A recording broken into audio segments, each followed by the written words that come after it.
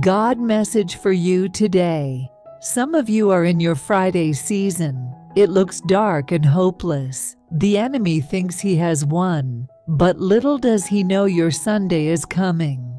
The resurrected King is breathing life over dead promises. It might be Friday, but Sunday is coming. But today, I can't fathom this kind of love. That Jesus would die for us, knowing we might not choose him. He died for us, knowing we would fail him. He died for us, and all because he loves us. He took the grave for us. He took the nails for us. A love this big, a love this deep. It cannot be compared. What was meant to be the darkest day in history became the greatest victory.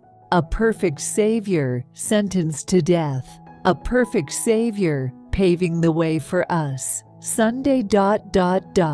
It isn't far. Sunday isn't far. Hope is in bloom. I keep hearing delivery time, an emergency delivery, a God-forced delivery. This one can't wait. This one is overdue. The fullness of time has come for this baby named breakthrough. Hallelujah. The Spirit of the Lord is saying, any moment now, get ready, watch for it, stay in position.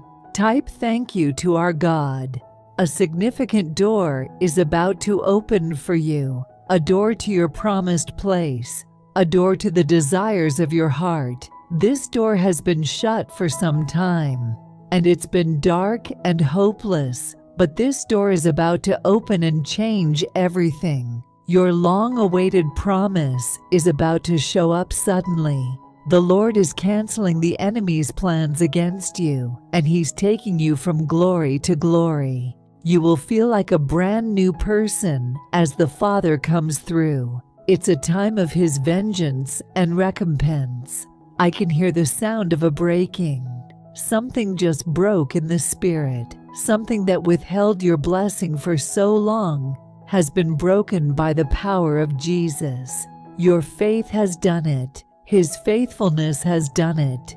It is finished. This month begins a time of great change. By the end of the month, some of you won't even feel like the same person as God is doing a brand new thing. Forget the former things. Do not dwell on the past. God says, I am doing a new thing. Now it springs up. Do you not perceive it? I am making a way in the wilderness and streams in the wasteland.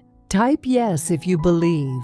You'll wait. You'll cry. You'll want to give up, but you'll wait some more. You'll find hope. You'll find disappointment. Trials will come. The weight of the wait will get heavy, but God will strengthen you to continue.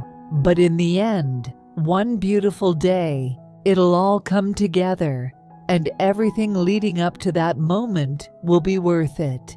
I had a vision of water breaking through a large wall. The wall had finally burst, and the large body of water came rushing through. Immediately my spirit knew what it meant.